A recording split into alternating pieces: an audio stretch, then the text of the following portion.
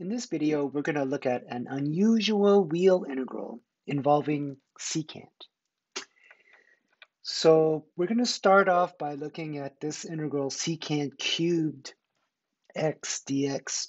And the first thing I'm going to do is I'm going to peel off one of the secants. So I'll peel it off like this. Okay.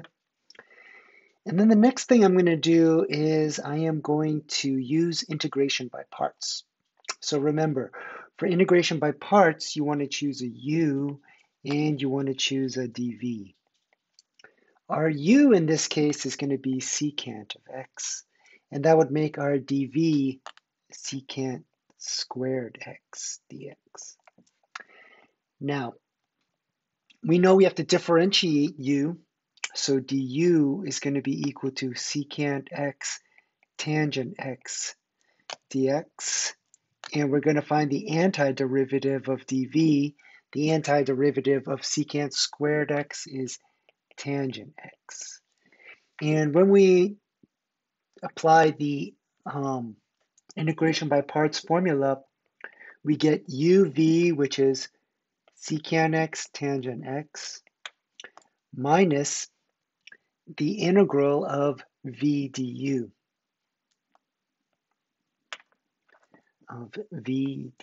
That's tangent x times secant x tangent x dx.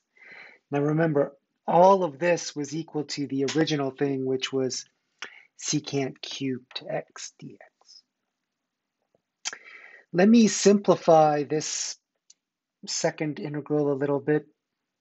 We're going to get secant x tangent x, and we can rewrite this as the integral of secant x times tangent squared x dx, okay? All right, the next thing I'm going to do is I'm going to use a Pythagorean trig identity, the second one, and I'm going to use the one where we isolate the tangent squared x. So we know the tangent squared x is equal to secant squared x minus 1. So I'm going to make that substitution. When I make that substitution, I get secant x tangent x minus the integral of secant x times secant squared x minus 1 dx, like that. All right. The next thing I'm going to do is I'm going to distribute the inside of that integral. So you're going to get secant x tangent x minus the integral of secant cubed x minus secant of x dx. Okay. And I'm going to take that second integral and I'm going to split it up into two pieces. So this will be secant x tangent x minus the integral of secant cubed x dx. And remember, I'm going to have to distribute this negative to this negative over here.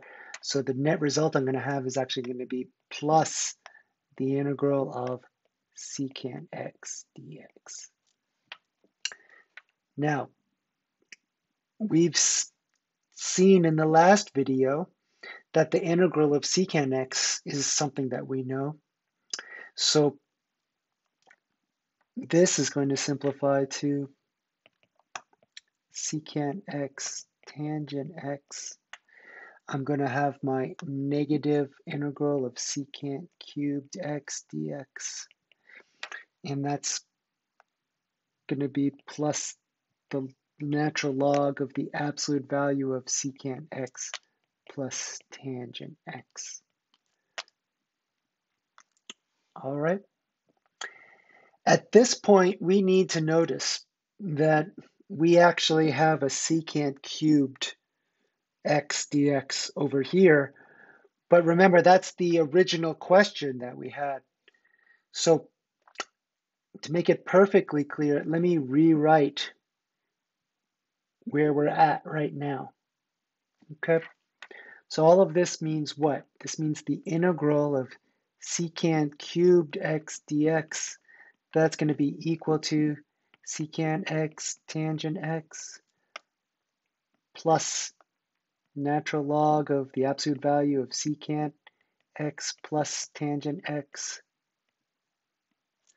minus the integral of secant cubed x dx.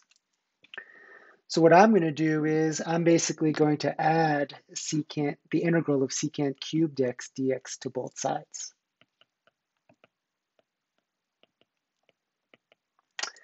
And when I do that, I'll have two of them on the left-hand side.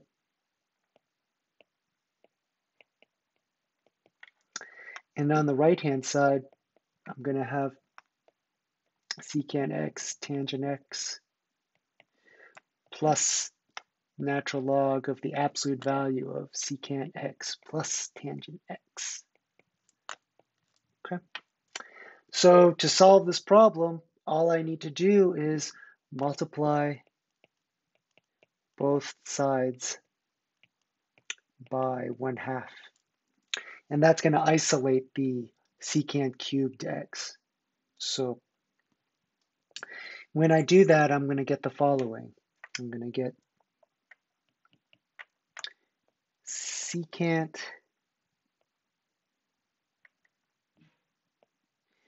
cubed x dx is equal to 1/2 secant x tangent x plus 1/2 natural log of the absolute value of secant x plus tangent x plus c. We'll throw the plus c on now because we're done. So unfortunately for you guys, this integral does show up occasionally. So you really want to keep an eye out for this secant cubed x dx.